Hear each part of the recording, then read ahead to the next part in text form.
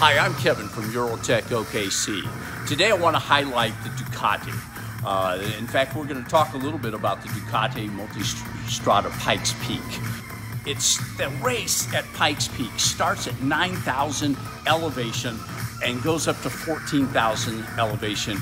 It's got 142 turns in that 12.5-mile track. It's 1,262 cc's. It's 158 horsepower. It's 96 foot-pounds of torque, and this thing will fly. Well, technically it rolls. But anyway, come see us, EUROTEK OKC. It's named for the challenge. It's got the heart of a champion.